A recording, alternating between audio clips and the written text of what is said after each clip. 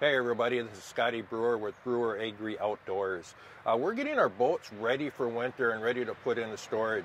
And a very important tip that everybody really wants to follow is make sure that your batteries are topped off before you put them into storage. All your batteries, your trolling batteries, your tanking batteries, get them all to a full charge, because otherwise if they're outside where it's going to be cold, there's a chance that they're going to freeze. If they're not at 100% charge, there's a good chance they're going to freeze. So make sure they're topped off before you put them into storage. If you have access to your boat during the storage period, you may want to leave the plug-in for your onboard charger outside of the cover so that you can plug it in easily sometime midwinter. And also, while you're doing all this, check all the connections on your batteries. Make sure that they're tight, make sure that they're clean, and very last thing, make sure your power switch is shut off before you put the cover on for the winter.